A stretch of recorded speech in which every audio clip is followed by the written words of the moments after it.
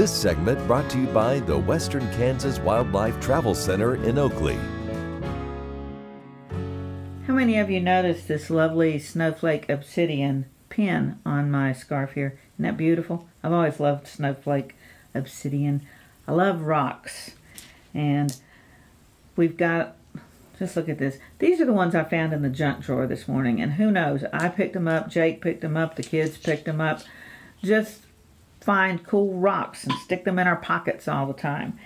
And while we're talking about hunting season this fall and winter, I thought it was a perfect time to talk about hunting something that doesn't run usually. It might be a little bit hidden, but it usually doesn't run away.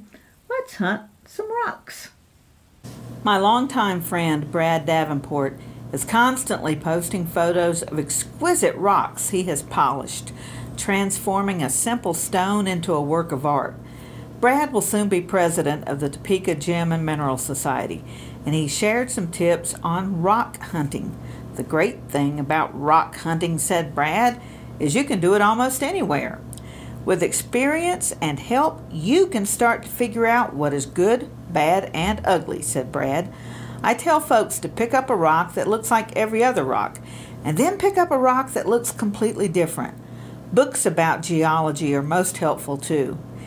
In addition to books, the Kansas Geological Survey is a great resource providing some of the basic information about rocks that are found in Kansas. For example, of the 3 types of rock, sedimentary, igneous, and metamorphic, the vast majority at or near the surface in Kansas are sedimentary.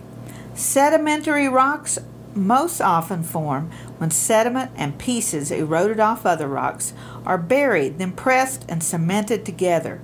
However, they may also be formed from chemical sediment that settles out of water or the remains of plants and animals.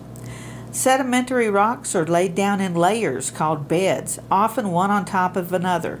In Kansas, sediment in sedimentary rocks was first deposited along shorelines or on the floors of seas, deltas, or swamps that covered parts of the state off and on for millions of years, up until about 65 million years ago.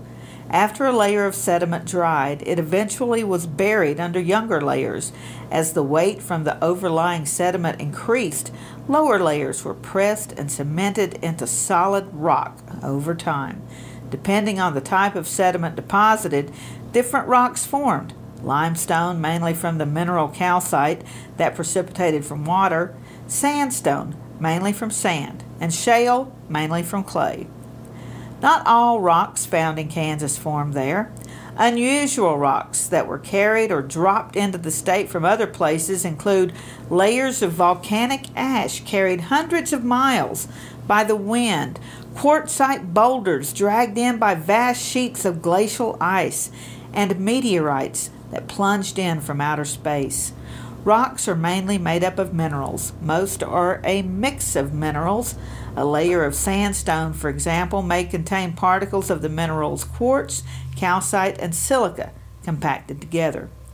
Minerals that occur in Kansas are agate, barite, calcite, dolomite, galena, gypsum, halite, lead, marcasite, opal, safflorite, I hope I said that correctly, and zinc. Dr. Jake and I had a wonderful time picking up opals in Osborne County with Von Rothenberger a couple of years ago.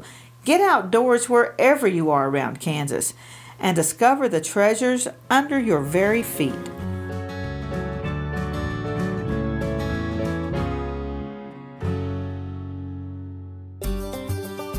Welcome to the Western Kansas Wildlife Travel Center, right here in my hometown of Oakley, Kansas. We're the front door of Western Kansas, located on 3 main highways, I-70, US 83, and US 40. And all those roads lead to history, beautiful scenery, and adventure, no matter which direction you go. We now have an IHOP. That brand that you've trusted up and down the road in all your travels is staffed with local folks, real people, just like you and me, and we're waiting on you to join us. So for fun, adventure, fuel up, fuel your body, and let's have some fun.